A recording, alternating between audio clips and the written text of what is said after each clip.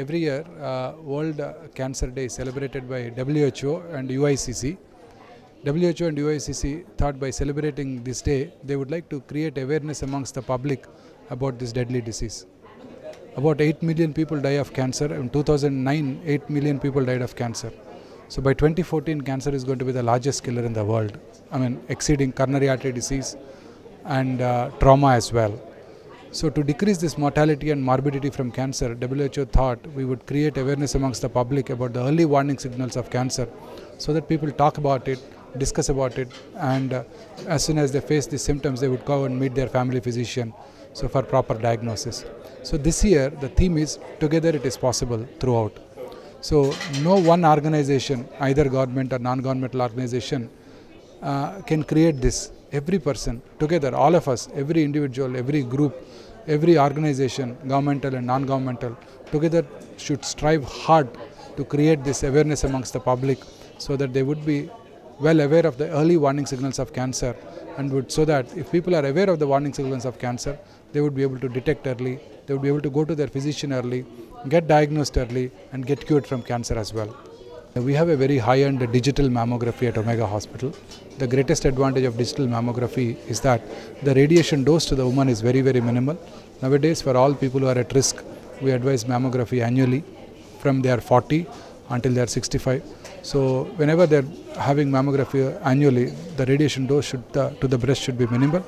So the digital mammography, the radiation dose is halved when compared to the conventional mammograms.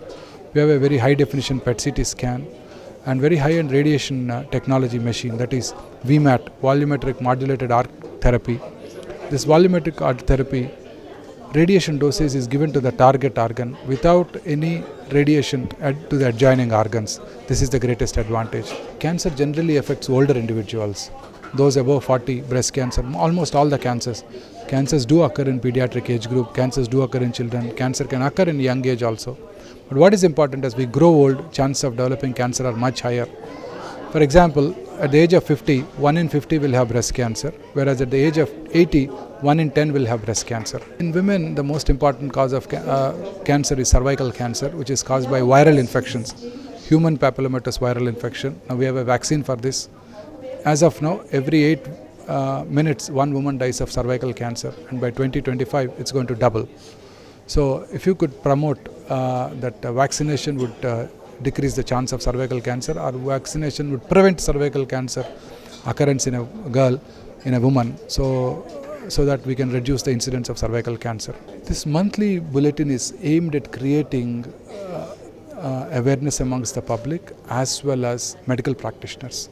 We're going to bring this monthly bulletin and give it to everybody, almost all the doctors in Andhra Pradesh, free of cost, so that they would be aware of the recent advances in cancer surgery, cancer management, that is including radiation and chemotherapy, bone marrow transplantation, targeted therapies. A lot of research is going on in the cancer treatment world over. This has to reach our medical practitioner so that they can convince their patients to undergo treatment. So the main aim is to create an awareness amongst the public as well as the doctors about the latest treatments of cancer and early warning signals of cancer.